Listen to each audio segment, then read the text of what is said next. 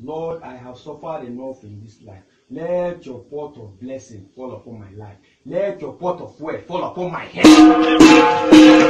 I hope you were doing good. Now, remember last time we made a video of this particular mommy Gio. If you haven't watched it before, I'm going to link it in the pinned comment, where when her husband was ill, it's more of like she was trying to take over the church, and there was issues between the church elders and the wife of Daddy Gio. Reverend Boakye's wife has been in a power struggle with leaders of the church since her husband was indisposed.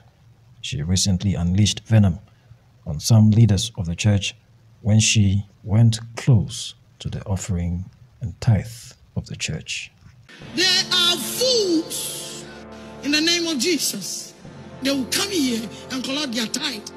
I will question them that their tithe that they pay it for us of mommy or Reverend or Jesus. And you know that the Gio was even laying crosses on his own wife. It was just a strong tussle. That's why I always tell you people, like, you see, when it comes to church, running a church, maybe especially all these maybe one-man churches, when you are going to see that real katakata gidi katakata woto woto is when there is issues with the main figurehead, and you see the whole tussle for power, who is next, who is taking authority and all that. You get some people are in churches right now that are just pretending and acting humble and loyal because Oga is still there. But if something happens to Oga, you see those who would come and start claiming what they don't know. A very interesting story coming out of Accra, the capital of Ghana, where the founder and leader of the Resurrection Power New Generation Ministries, Reverend Anthony Kojo, has asked his congregants to pay for his white SUV, a God on contract. The Ghanaian preacher, who is recovering from illness, recently spoke to his congregation online, where he told them that if they paid for his car, the Lord will bless them with their own cars. According to him, the car he bought was shown to him in a vision that he's supposed to drive. God came for me from this house I'm currently in and brought me to church in a white car. What it means is that he is done with me here and I will soon be returning.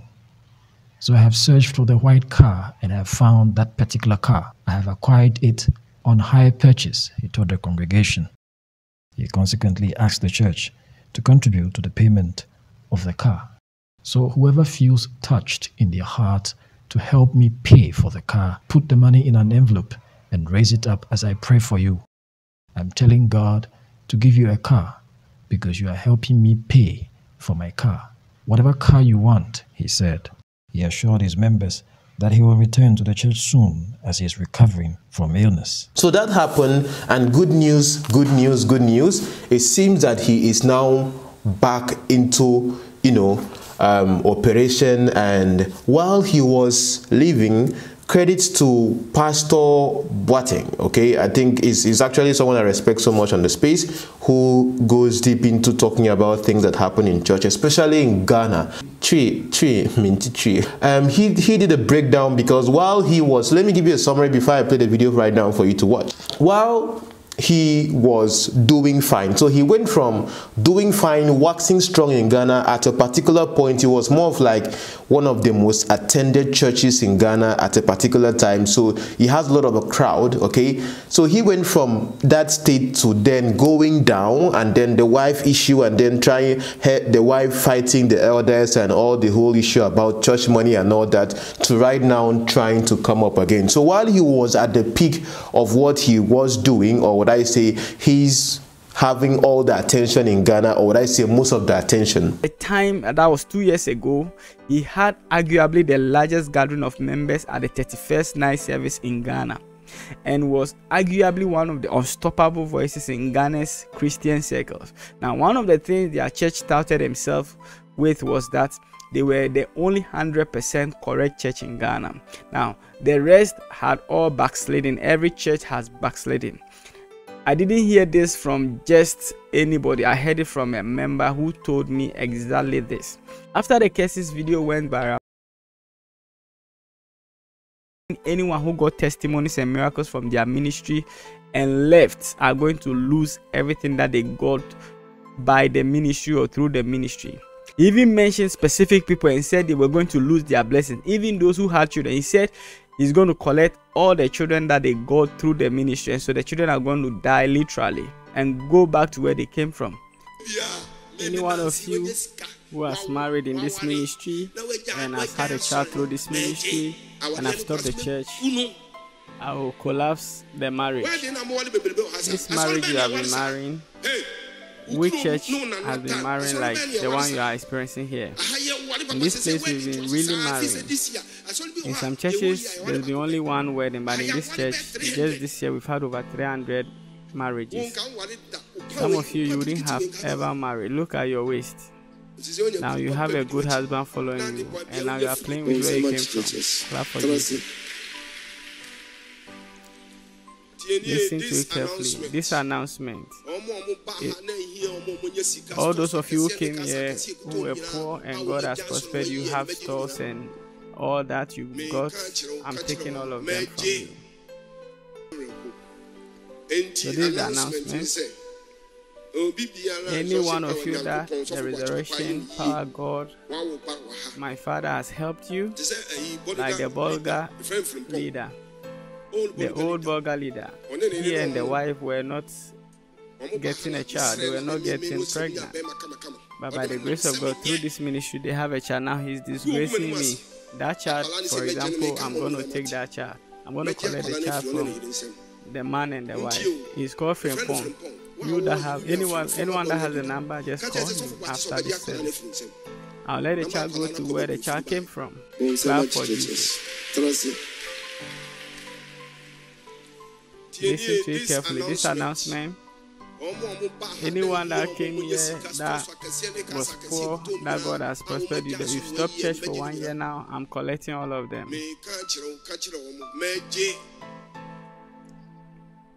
When they came here, they didn't have anything. It is through my God and the grace God gave me that they have been prospered. Like this time that many of our churches don't meet because of Corona, many churches have closed down. This is the time they were supposed to help us. This is the time they were supposed to help buy lands and build churches. So in this place, one man has built a church for us. And you people, you got money and you are now refusing to come to church. But when you were poor, you were the one coming to church. I'm talking to my Father. I'm going to collect all of them. So if anyone used to be here and they got money and now if they become poor, if they come, I'm going to reject them. I'm going to sack them. Yes. God told me He's put a container, big container in front of the church at the gate. Anybody that comes here, the shoes you wore to the place, that torn pants that you wore, that brazier that you used to adjust with pins, he's been collecting all of them and putting them in the container and changing your life through this ministry. So when He blesses you and you stop, He will send you back to the container and put you back what you used to have. That's why this ministry's mission is really great. Even you, those of you outside the country, if God gave you money, you are buying lands outside the country and buying houses. If you are not minding me, you are not helping me, you are not giving money to spend, I'm going to collect it. This announcement, I'll be making it, God willing, next week. I'm telling you well, all over the world, all of you that God through me has given you a chance, gotten you into a good place in life. If you play with me, I'm going to collect them.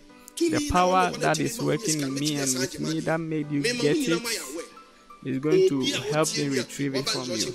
I'm telling this to the whole world. Listen, it is in my anointing you got this. I will put sickness on you. Many people responded by attacking the man of God and also some criticizing him very harshly. Now, just the next Sunday, when you would think the man of God will come and apologize or do something softly, the man of God came back even with more fire than the first video. And this time he came back to pray with his members against anyone that has responded to the videos. And anybody that has said anything that was a criticism to them, he said the one who put the video out and anybody who has commented negatively, even men of God, they are going to die. Some of them are going to be crippled and paralyzed, and others they are going to even have their parents die. And he even made a church after this revenge prayers and attacking prayers and killing prayers to pray against the members who left the church once again. Now remember, this was what he was addressing and praying against and cursing that brought all this brouhaha. And now he still went back and said the church members should pray against those people again, and that if they had children, they should lose their children and you receive their children. If they had husband, their husband should leave them so that they come and marry you.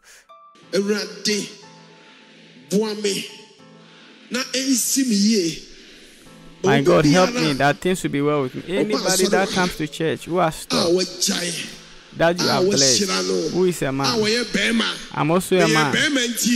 I receive all the money you gave to them. I am a woman. So any woman that came here, that has bought buildings, has had money, bought cars, in the name of Jesus, I take it. I'm a woman, so I take it from every woman. Open up your mouth and pray. Now, that was very pitiful to watch. Fast forward, getting to the end of that same year, the man of God suddenly got sick, and it was even speculated that he was dead. But by the grace of God, he has come to speak of what happened to him. He is alive today, and we give glory to God. What did you learn from this happening? All this thing is under 2 years. The first lesson is that, please, if you're a man of God, serious Christian, don't curse and wish people to suffer.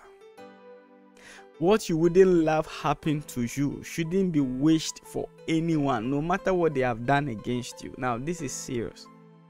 Now, as you curse those who offend you, have you thought about those you have also offended? If they are also cursing you, and if you believe in curses and you want them to happen to people that have wronged you, then automatically you are also saying that the people that you have wronged to have their curses working against you. So everything is going to be very bizarre.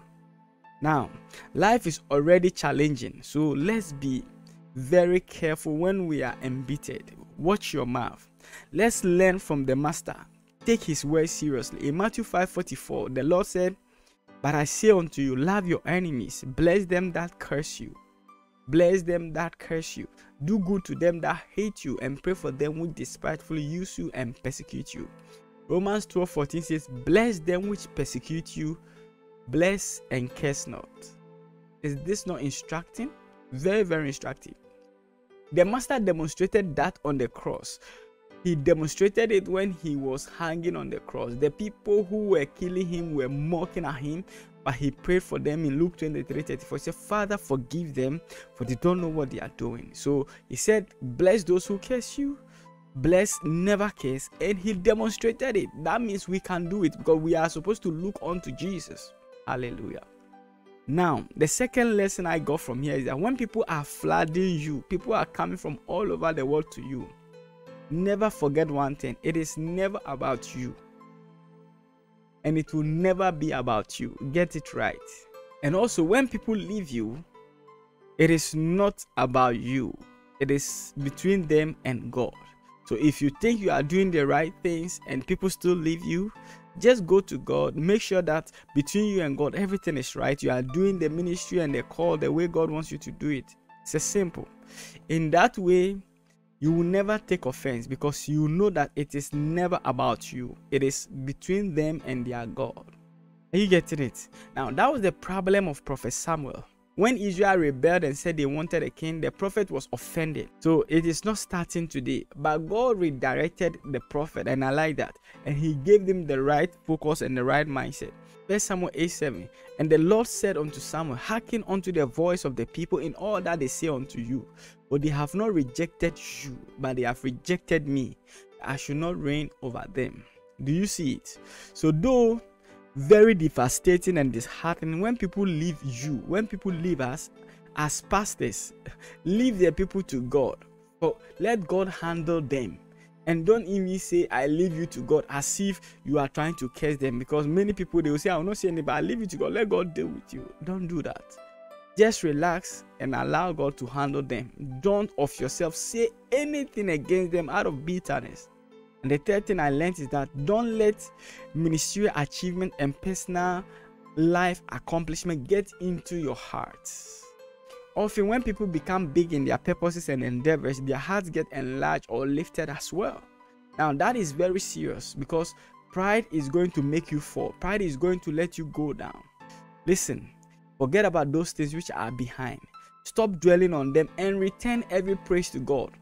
Maintain the same heart of a servant you had when you just began. You understand? Now, most of our utterances when we are finally big will never show up if we were small. But when people become big, their utterances change. So guard your heart with all diligence. Don't let any foreign influence come in there because of the achievement you are having. It is the most important thing if you are going to be a minister of God or a serious Christian. The moment things get into your heart and your heart is enlarged, you are going to have problems. Proverbs 16:18 and 19 says, pride goes before destruction and a haughty spirit before a fall. Better it is to be of an humble spirit with the lowly than to divide the spoil with the proud. So what do I want us to learn from this? It is not different what he's doing, because some of you are under this captivity of your papa in the same light as well.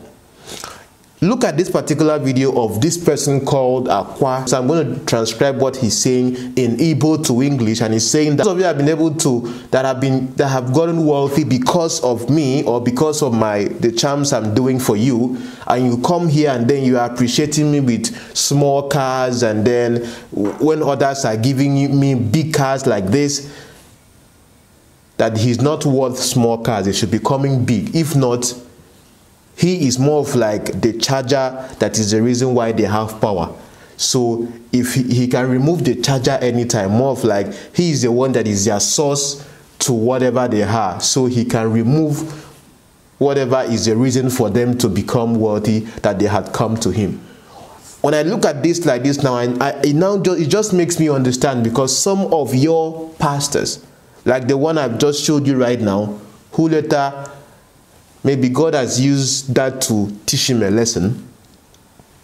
Only he knows if he was called or not, I don't know. But looking at someone that makes such statements, that those who have been blessed from his church and all that, so you now have to start thinking for yourself. When it comes to your concept of church, when it comes to your concept of being in a community like that, is it about Jesus, or is it about the man that is standing there that is supposed to be a representative of Jesus, or it is supposed to be your spiritual guide? This is why some of you fear your gods. That's why I call these people gods on their own, because if like, let's say the pastor believes that he can take away all the blessings you have gotten from being in the church, who is the blesser? Is it God himself that is the author and finisher of your faith, or is it the pastor himself or the church itself you are following? Nigeria, 100, 40 or 50. Abona ngware go mu we kutebego bambo nyame ibe chalacha mukana mu nwecha jabo makani wewe ma akwupu nje nya bu charge go akwose charge abona nrole go olu mu we butebeli gego iwe mebe of my iwe for changes bambo bia kene mu no do easy. Makana ime mmadụ odogwu abụrụ obere ibe. Onye nwa mere iwe win court, iwe win okwu. Ama m ego na na-akwụ ya nya abụlọ ya. Abụrụzie mmụọ mewe iwe banye mmọnwụ, iwe mebe ọfụma, o wedele gị mma. Ịchọ ibi kene m ibulu Corolla. Ichi ibi kene m ibulu 330. Ichi ibi kene m ibulu 350. Ibe nwa abụlọ moto. Ịchọ ịpanye m moto, ịpanye m ezigbo moto, na mmadụ butesi moto niile ahụ. Ọbịa mmeri emebe ọfụma, ịchọ ibi kene m. Ife mana m mere inwe millions. Inwe 100, inwe 200, inwe 300 millions. Ọgwụ m mere. Ịchọ ibi kene m, ịkpụtara m ehi, asịkwụla, asị ọta anụ. Anyị ekwurekwa na ihe akpụta evi.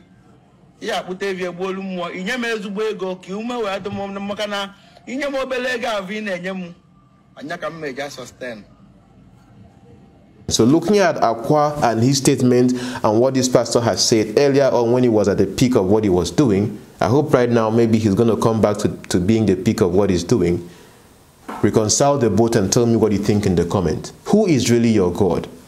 That's the more they have a stronghold on your life, that sometimes you might even be the one inflicting things on your life because of the fear that I've been able to instill in you, and that fear becomes a control puppet, making you a puppet for them and their manipulations to milk you anyhow they want.